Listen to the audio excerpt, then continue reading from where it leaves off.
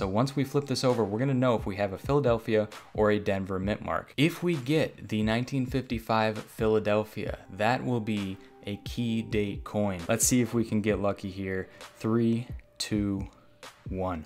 No freaking way. Hello everybody and welcome back to Coin Quest. Coin Quest, of course, is the series where I take $100 boxes of nickels, look through the rolls in the boxes, looking for interesting and valuable coins that I can use to fill in these collection books. So with this whole virus thing going on, I've been a little bit worried about getting these boxes of coins from the bank. Luckily, before all this started, I was able to stockpile quite a few boxes of coins, so I have a whole bunch of boxes of nickels and pennies, and today we're gonna jump into one of those boxes of nickels. So here's a top-down view of this box of nickels. Let's go ahead and open it up and take a look at what's inside. As you can see, I've written down a couple of notes. We have a 1940 ender and then 2 reverse Denver enders plus a Canadian ender. So these 4 rolls right here contain the enders. Let's pull them out and take a closer look. All right, so here they are, the 4 enders on the box. Let's take a look at this 1940 ender first. So right here, this is one of the oldest Jefferson nickels that you could possibly find in circulation. And as you can see there, the date on that is 1940. It also looks like it has a little bit of tape on it. Now moving on to the reverse enders. So we have 2 of them right here. One of them has a Denver mint mark. The other one does not have any mint mark, which means it was made in Philadelphia. And I'll go ahead and point out that Denver mint mark with an arrow on the screen now. You can see it just barely poking out behind the wrapper there. I'm gonna date these coins as pre-1964, hopefully getting into that 50s or 40s range, and maybe even get a rare coin out of one of those. And last but not least, we have a Canadian ender, which is something that you typically don't see in the United States unless you're from the northern states like I am. I'm from Michigan, so these do show up quite a bit. We do already have this one in the collection, but like I said, it's pretty cool to see. So with all that being said, we're gonna go ahead and jump right into the hunt, starting off with these enders live. So I'm gonna grab that 1940 and we'll start with that one and see what's going on with this whole tape situation on that coin. All right, let's just jump right into it here. My nails are a little bit short, so it's kind of difficult to get into these rolls when you have short nails. But anyway, that ender is going to be on this side right here. Let's see if we can get this part cleanly without spilling any coins there. Okay, so there we go. We got the ender out, and there's definitely some tape on it, as you can see on that bottom side. Now, I believe we are looking for the San Francisco. I do already have all of these in my collection, but let's see if we can get a San Francisco mint mark on the reverse side here. In 3, 2, 1. Oh, look at that, guys. We actually did get the San Francisco mint mark right there on the right-hand side of the Monticello. So definitely a good way to be starting off this box.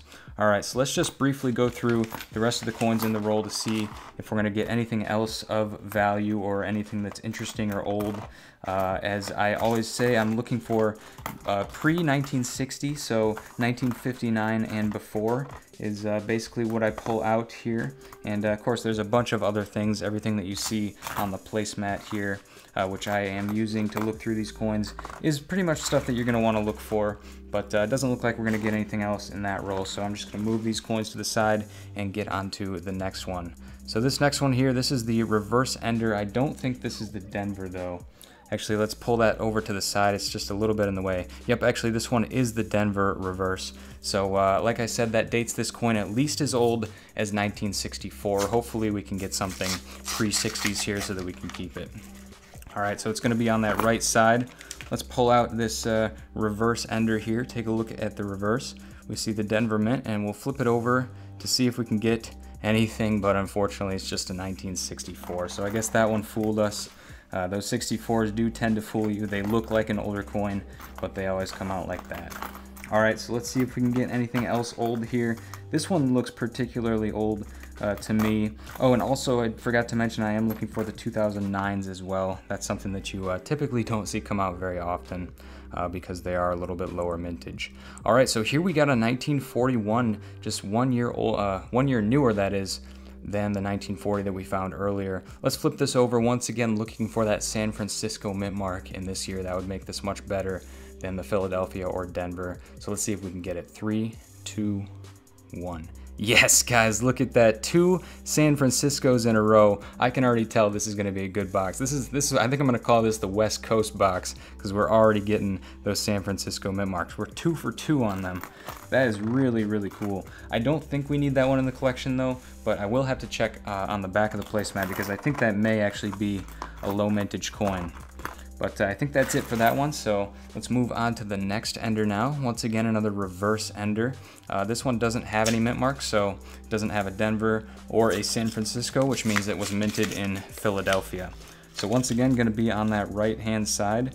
Let's just pull it out here and see if we can get anything once we flip it over to the obverse. So let's look for something, 1969, that's even worse than a 64, unfortunately, but hey, you know, you win some and you lose some. So I guess technically so far this box only actually had one ender that ended up being pre-60s or of any, you know, interest to us as coin collectors. So just looking through this one now, see if we can get anything out of it. Make sure to let me know down in the comments below if you think I missed something, particularly those 2009s. They do slip by sometimes. And that's not something that I want to happen. I want to make sure I'm getting every single coin that I possibly can that's going to be worth some sort of value. Now, one thing I do want to point out, guys, in the Coin Quest series, I actually have not found the 2019s yet. So I think this is actually going to be a coin right here, the 2019 Denver. Fairly new coin, I would say, that's going to be going into the collection today. So I'm going to put that one to the side. Definitely not something that's difficult to find, but I don't have it in the collection yet, so I will be putting that one to the side. All right, last but not least, we have our Canadian ender. We already know it's going to be a 1982. So let's go ahead and unwrap it and pull it out and just take a look at that Canadian coin. Just in case you guys are unfamiliar with Canadian coins, I find them quite a bit. Like I said, I'm very close to the Canadian border. So 1982, fairly common date for the Canadians. They flip this way, so you got to remember that when you're flipping these over to take a look at the other side of the coin. And you can see right there Queen Elizabeth on that side. So let's get into the rest of this roll. Let's see if that Canadian brought us any luck and see if we can get another San Francisco coin. That would be pretty cool. Ooh, guys, especially on this one. Look at this.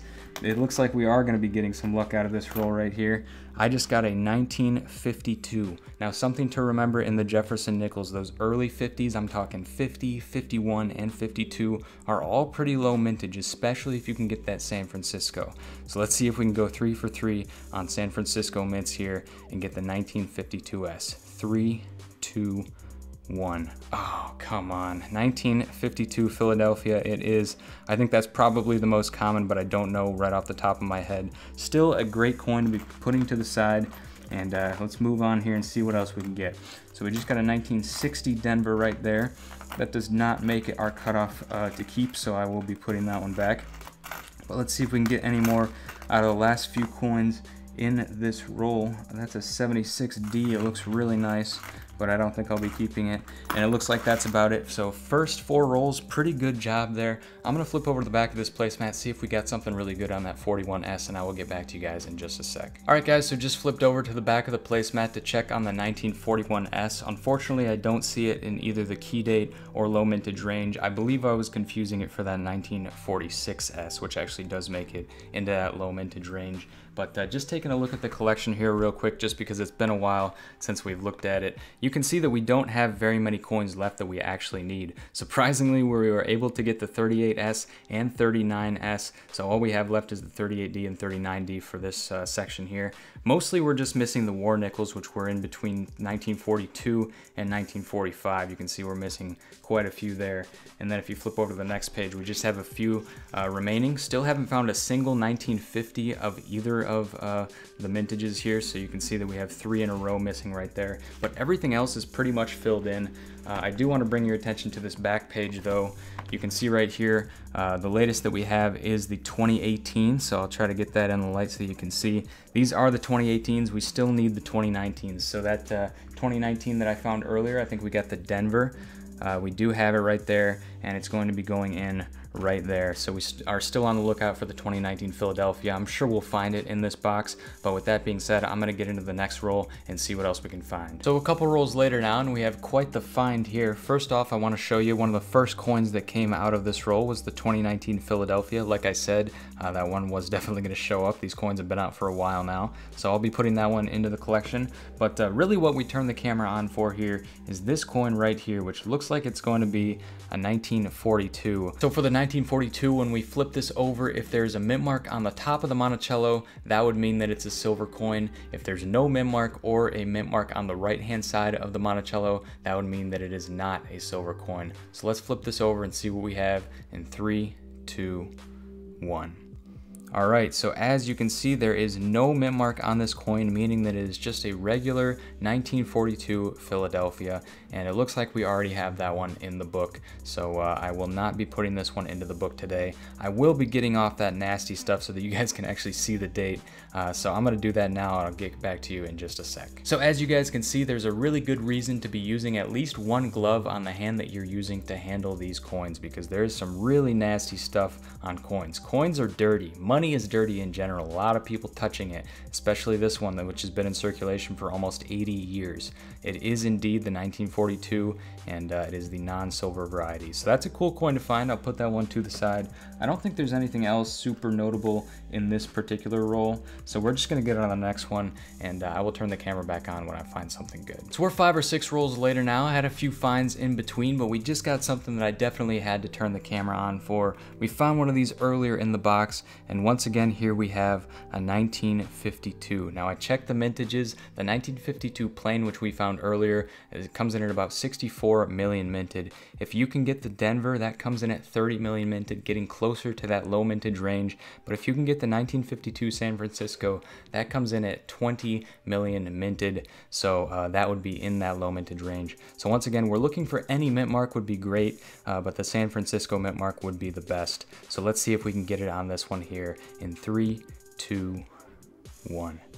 And once again, we have a Philadelphia mint mark. Well, no mint mark really, which means it was made in Philadelphia. Still a cool coin, a pretty nice looking coin as well, so I'll put that one to the side. One thing I did want to point out that we did find, this is a coin that we actually do not have yet. It's a Canadian coin, 1996. So I pulled out my Canadian collection album, and as you can see, we have 2 spots for 1996. Surprisingly, there's a far 6 and near 6 variety. Now, I don't actually know all that much about Canadian coins, but I did just make a recent purchase that might be able to help me with this. So this right here is a book. It's called Coins of Canada, and it's the 2020 edition. As you can see, it's super thick, so it's very comprehensive, has a lot of information in it. As you guys probably know from my recent videos, I have the 2006 version of this book, and I figured it's about time to upgrade. So we're gonna take a look at this for the first time to see what it's got in it, and hopefully it can help us with this 1996. All right, so flipping to the correct page in the book, you can see here we have the 1996 near and far 6 listed. Unfortunately, there are no pictures in the book, so I had to go to the internet for this one, and here is what we see. Basically, the near 6, we're looking at how close is that 6 to the D in Canada. So you can see this is a near 6 right here. It's super close to that D. And then this is a far 6. A very, very subtle difference, as you can see, but definitely one that is distinguishable. So let's take a look at this coin and see if we can figure out whether we have a near 6 or a far 6.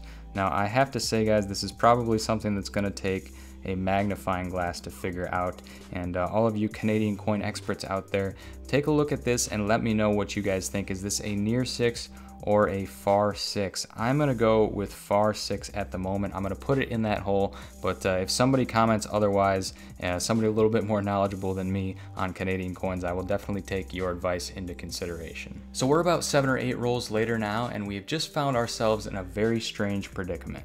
As you can see right here, we have a 1955 Jefferson nickel, and the thing to note about the 1955, there was no San Francisco this year. There was only Denver and Philadelphia. So once we flip this over, we're gonna know if we have a Philadelphia or a Denver mint mark. The thing is, the Denver is way easier to find than the Philadelphia, so we're looking for the Philadelphia here. If we get the 1955 Philadelphia, that will be a key date coin, which I've only found one of in my entire coin roll hunting nickels career, so that would be super crazy if we get it here.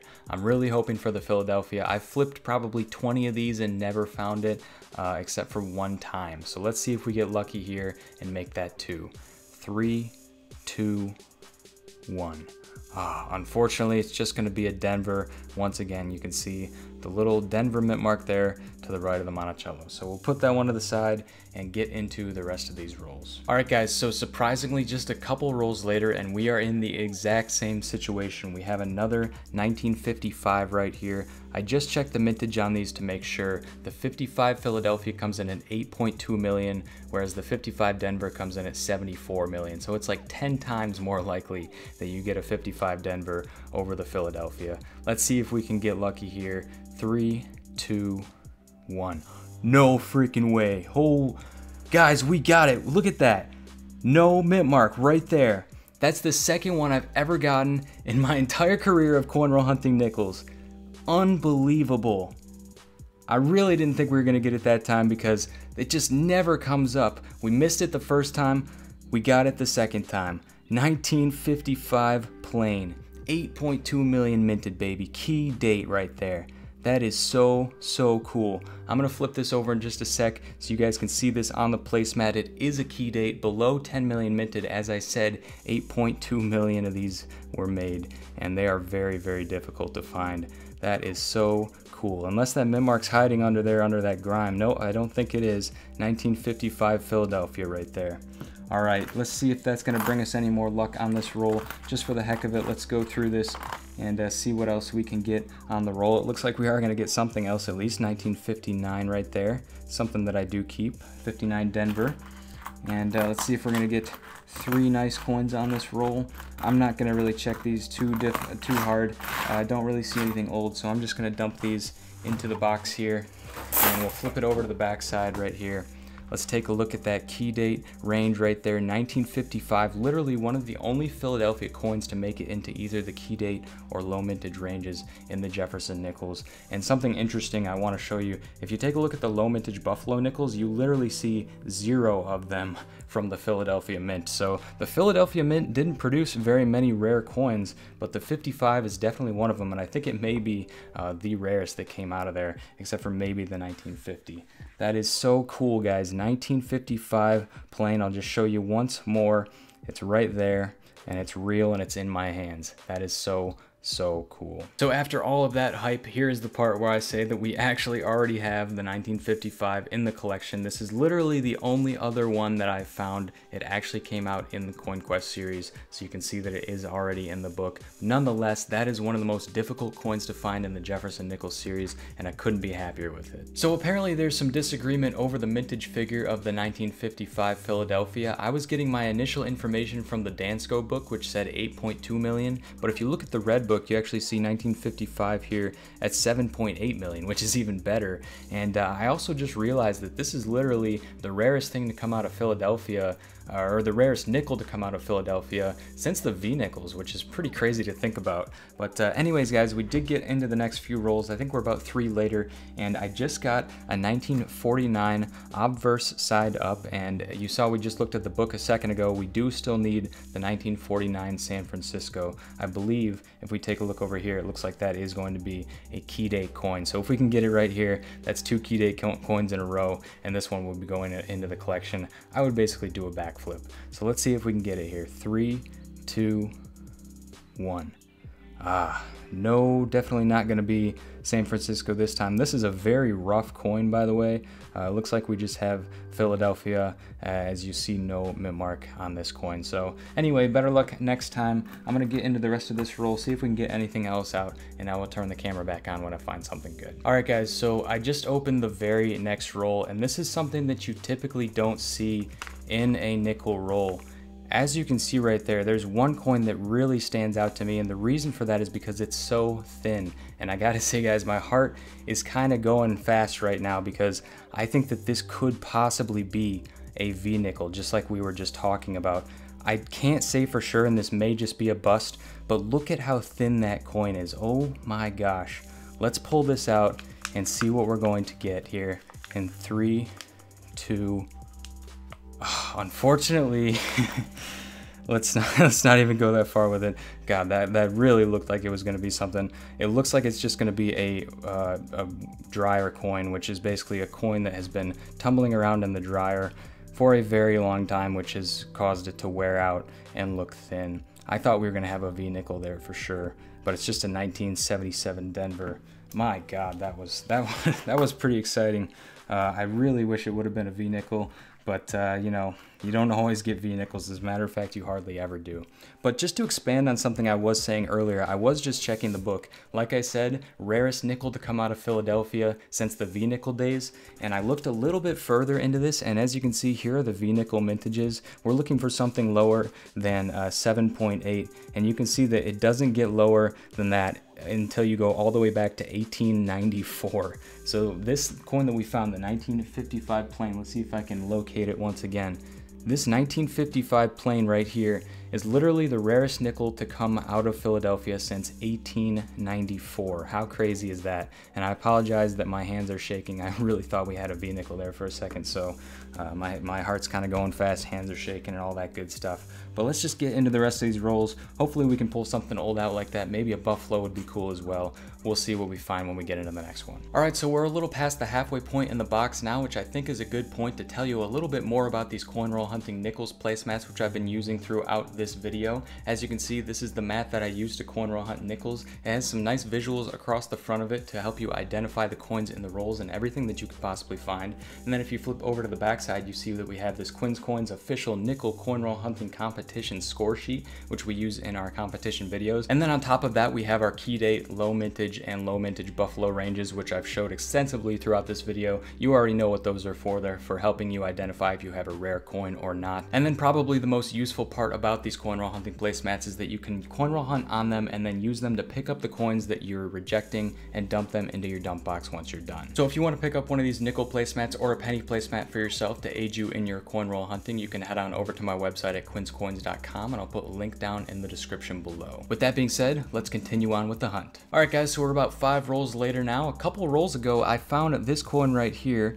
which ended up being a 1963, kind of nicely toned over there on the right side, and there's sort of a line going from the bottom of the 3 over to Jefferson's ponytail there. I don't really know what that is, so if you guys think you have any idea from looking at it on camera, please do let me know. The reason I pulled this aside is because the shine on it gives it an almost proof-like look. And if you do know about these early 60s coins, in the 60s, I think up until 1964, I believe, proof coins were actually made in Philadelphia. And as you can see, this is a Philadelphia minted coin right here. There's no mint mark on the reverse side there to the right of the Monticello. So this could possibly be a proof coin right here. So I'm definitely going to put it to the side and consider it for that. The reason I did turn on camera here though is that at the end of this roll right here, we got another Canadian coin, 1994 on this one. And this is just crazy, guys. Look at how full this page of the Canadian book is, but we have one hole right there, and as you saw earlier, we had a 1996 missing as well. We're just like pinpointing these holes in the collection and finding all of the Canadians to put them in, which is great. So 1994, this one's actually not too rare, 99 million made right there, but it will fill that hole right there. It's going to complete that row as far as we know. I don't really know if we actually have a FAR 6 or not, because not super great at diagnosing these Canadian coins. But as you can see though, we only have 2 more coins left on this page, regardless of the 1996 being a FAR or near 6. So that's pretty cool. We are definitely filling up this Canadian collection now. It's one of the few collections that actually has holes remaining. And then of course we have the Buffalo Nickel collection that we're trying to fill out, which if you take a look at that, you can see it's pretty bare. We have 1 coin right there. I think we have like 1 coin on the next page. Oh no, we actually have 2 on this page. As you can see, 1920 and 23. Nothing else there. And then I think there's 1 more page here which we can take a look at.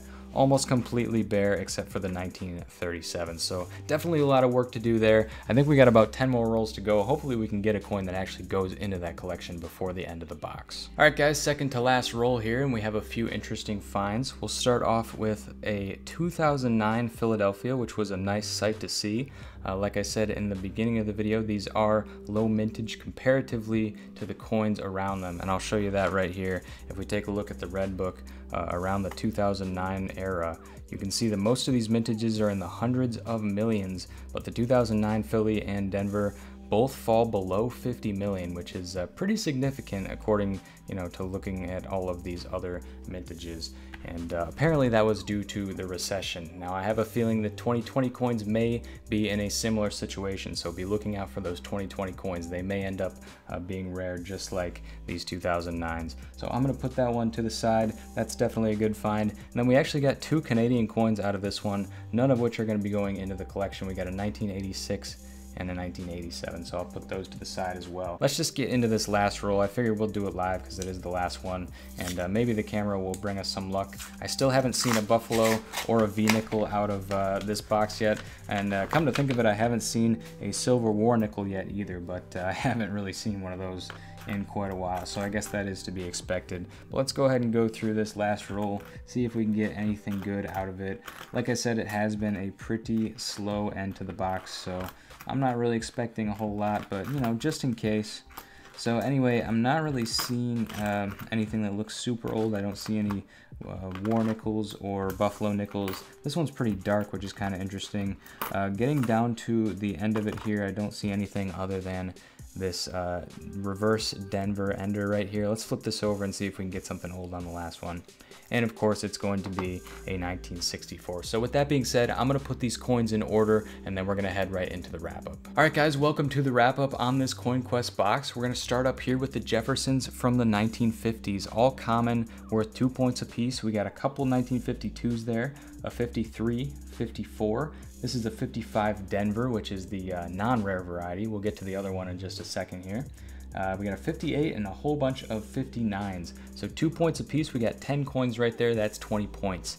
Now coming down to the Jefferson nickels from the 1940s. So we have a 1940, that was the ender on the box. We got a couple 1941s, a 1942 non-silver variety, and then we jump up to 1948 and 1949. So it looks like we have 6 of those at 4 points apiece is going to be 24 more points. One thing I didn't show you, we actually did get one Jefferson nickel from the 30s. It was a 1939 plain, and that one is going to be worth 5 points for us. Now coming down here to our key date Jeffersons. We didn't get any low mintage, but we did get a key date Jefferson. Definitely the coin on the box right here, the 1955 plain. And I'm going to use the glove hand to flip that over so you can see that it is indeed a Philadelphia. There is no mint mark on that coin. Very, very cool to find. Now coming down here to the proof coins. So I'm gonna go ahead and chalk this one up as a proof. It is a 1963, but if you look at it, it definitely has some good luster to it. I'm not 100% certain, but just looking at that somewhat mirror-like finish, I think that this is a proof that has been in circulation for a long time. But definitely let me know down in the comments below what your thoughts are on this one. But anyways, if it is a proof, it is going to be worth 10 points, so that's 10 more points right there. Now coming down here to 2009, those are worth 5 points apiece because of their rarity, and we got one of those. And so I think that's pretty much all of the coins that we got. We have a couple that went into the collection here, the 2019 Denver and 2019 Philadelphia. You can see those are in the collection here and here, which is going to expand on that last page in the nickel collection a little bit. And then we also got the 1996P and 1994 Canadian nickels. As you can see right here, we got the 1996 here and the 94 right there. And then you can see down here we have a few more Canadian coins and a couple of grease errors. All in all, it comes out to 84 points on the box. And as I always say, 100 points and over is an exceptional box.